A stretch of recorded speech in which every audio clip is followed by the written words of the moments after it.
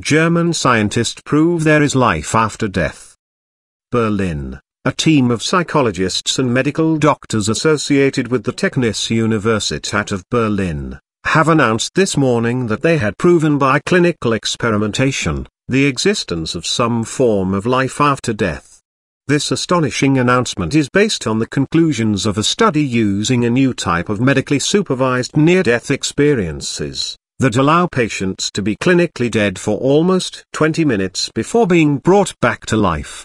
This controversial process that was repeated on 944 volunteers over that last 4 years, necessitates a complex mixture of drugs including epinephrine and dimethyltryptamine, destined to allow the body to survive the state of clinical death and the reanimation process without damage. The body of the subject was then put into a temporary comatic state induced by a mixture of other drugs which had to be filtered by ozone from his blood during the reanimation process 18 minutes later.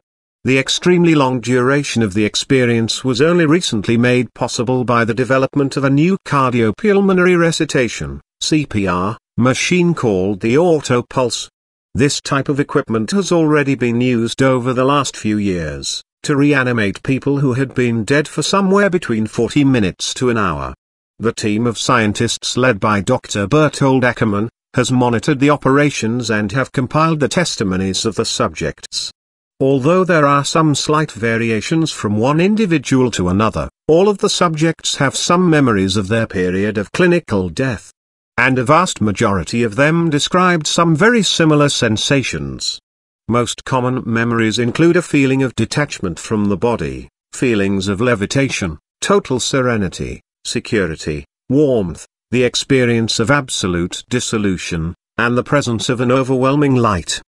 The scientists say that they are well aware that many of their conclusions could shock a lot of people, like the fact that the religious beliefs of the various subjects seems to have held no incidence at all on the sensations and experiences that they described at the end of the experiment. Indeed, the volunteers counted in their ranks some members of a variety of Christian churches, Muslims, Jews, Hindus and atheists. I know our results could disturb the beliefs of many people, says Mr. Ackermann. But in a way, we have just answered one of the greatest questions in the history of mankind, so I hope these people will be able to forgive us. Yes, there is life after death and it looks like this applies to everyone.